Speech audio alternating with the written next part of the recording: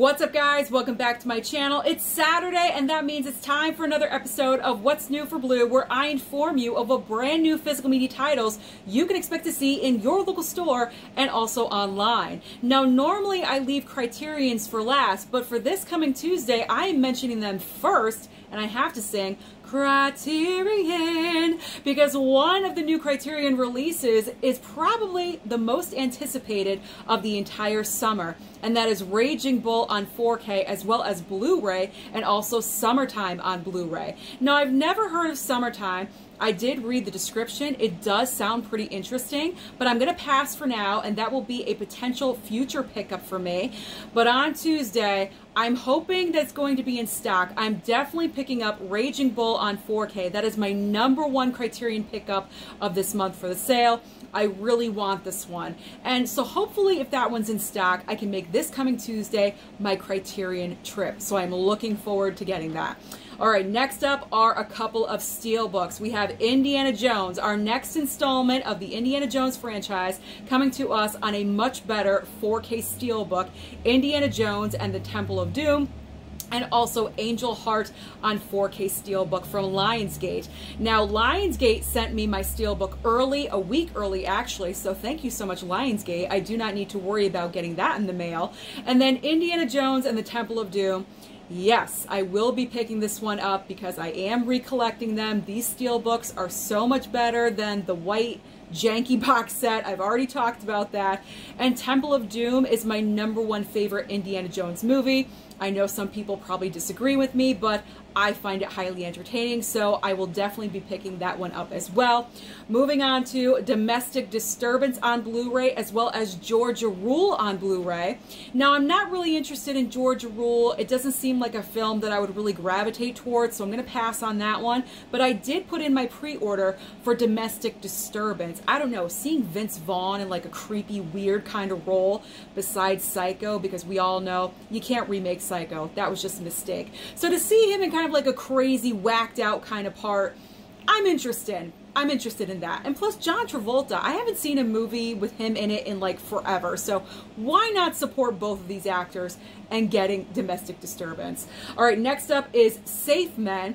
I pre-ordered this one as well, simply because my man Sam Rockwell is in it. But also, it's $10 right now over on Amazon and also through blu-ray.com. So that's part of the reason why I picked this up. Sam Rockwell is the other reason. And then also BASEketball coming out on Blu-ray as well. I personally am not interested in this one. I will pass. I know some people really love this movie. So excited it's finally coming to Blu-ray. I believe it's the first time on Blu-ray. I know a lot of you out there are excited, but it's just not my cup of tea. All right, now we have a couple of favorite comedians of mine. We have Chris Rock and also Steve Martin in Down to Earth and also Leap of Faith on Blu-ray. I'm not going to get either one of these titles. I love these comedians, but I'm not really like wanting or needing these movies. Honestly, I don't have a need. I don't have a need for them. So I will be passing right now, unless they go on like some kind of massive sale. Then I might consider it, but definitely not right now. Next up on the list is Rough Cut, a Paramount Presents Blu-ray title, and also Bebe's Kids on Blu-ray. Who remembers Bebe's Kids? Please raise your hand, because I do. I remember Bebe's Kids, but that's nostalgia. I won't be picking that one up, even though I do remember it. I will pass on that title. And then Rough Cut, I've never personally heard of it, so I'm not going to be going for that one either. Now we have Star Trek Lower Decks Season 2 on Blu-ray, as well as the $6 Million Man Complete Series on Blu-ray.